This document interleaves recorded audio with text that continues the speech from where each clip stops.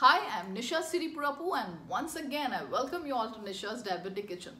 In today's video, I'm going to teach you how to make a refreshing, healthy green juice using Bottlegourd and cucumber. If you're suffering from diabetes and if you're having a fluctuating sugar reading, then this juice is going to be a magical potion for you. Now what you can do is every day just before your lunch you can have 1 glass of this fresh juice and it will definitely stabilize your sugar readings within couple of days. And if you want the lushy green color as I've shown in the video, then what you have to do is you have to use small tender bottle gourds. But again, if you're not getting those, what you can do is you can use the normal thick ones and you can use a small piece of that, but the remaining bottle gourd you have to nicely cover it and keep. Otherwise it will get oxidized and next time when you're using that leftover piece, it will not give you the green color, instead it will turn brown.